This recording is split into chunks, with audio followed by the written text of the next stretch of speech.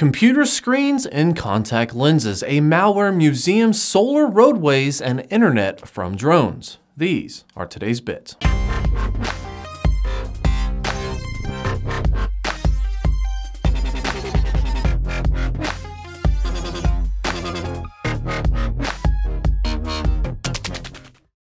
The next evolution in display technology might not actually mean bigger, higher resolution screens. In fact, due to a recent proof of concept coming out of Australia, the next big thing might just be resting in your eyes.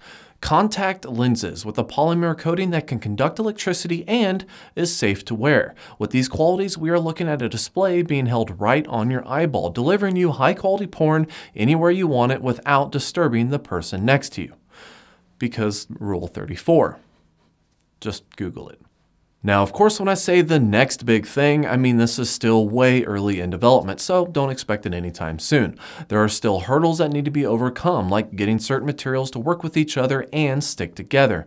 But once done, we might have a new medium to enjoy augmented reality without having to wear some really ugly pair of glasses. Speaking of ugly, archive.org now has a new section that will allow people to browse through and experience old viruses. Dubbed the Malware Museum, users can enjoy the pixelated greatness of all of the groundbreaking viruses that ran amok during the days of DOS. These are going to be viruses that popped up in the 80s and 90s, and some of them can get a little creative too. I may or may not have spent probably about an hour going through them. I can say that my favorite one has to be the crash.com virus. I can't help but to imagine the helpless look on someone's face when their computer screen starts going bananas and they have no way of interacting with it, especially when the whole computer thing is still new. And I know some of these viruses are just plain evil and all, but you kind of have to admire the skill. To check it out, check out the link in the description. Solar frickin' roadways. I don't know if you've seen or remember that YouTube video about a guy who was designing solar frickin' roadways. Solar freaking roadways. What are they? They're solar freaking roadways. What do they want from me? Well, they're solar freaking roadways. But in France, they're planning on laying over 620 miles of roads with built-in solar panels. When I first heard about this idea a while ago, I thought it was just pure genius. I mean, we have so many roads out there that's just wasting sunlight. It only makes sense to turn them into a power source. So France has the right idea. Now, the roads that France is planning to build will be fairly basic. This in comparison to the original idea that allowed the roads to carry things like internet, power, and LED lights being built in that would display lines and other road warnings. But if all goes as planned, they are set to provide power to 5 million people. The design of the solar roads will allow for vehicles of all shapes and sizes to use them and be able to last just as long as conventional pavement. Of course, it's going to cost a shitload of money to build them. I mean, at least probably $500 million or more, but it's a huge step towards going green on a national level. 5G internet from drones.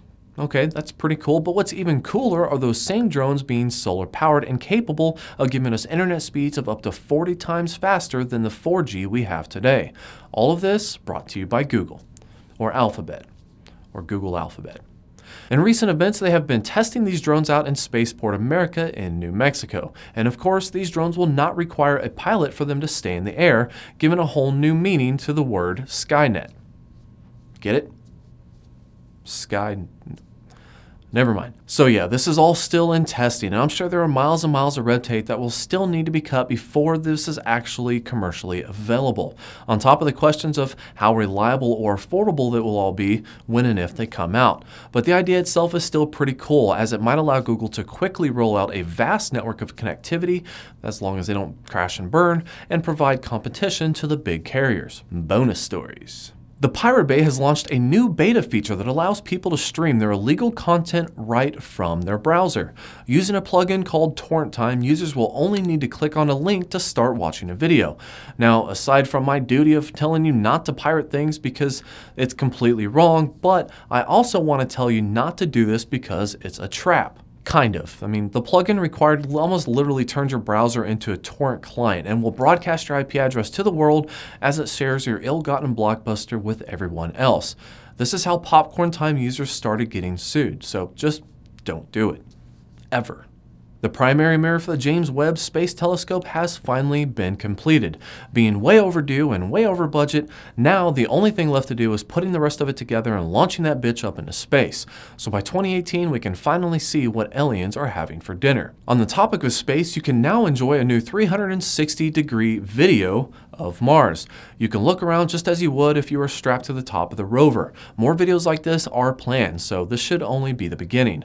And yes, the video doesn't actually move or go anywhere. You just get to kind of look around. Okay, that's it for today. Follow me on Twitter at _BiteMyBits. Make sure to like and subscribe to this video below, and thank you for watching.